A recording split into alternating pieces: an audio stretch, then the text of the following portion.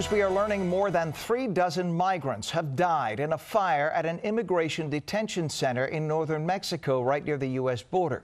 It happened at a facility in Ciudad Juarez, that's across from El Paso, Texas. 39 people died, 29 others hurt in that fire. It broke out late yesterday, according to an official with the National Immigration Institute. We will keep monitoring this developing story.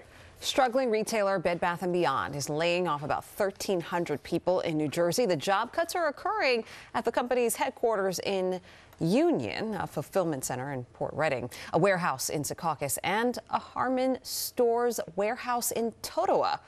It comes after Bed Bath & Beyond warned of a possible bankruptcy filing earlier this year.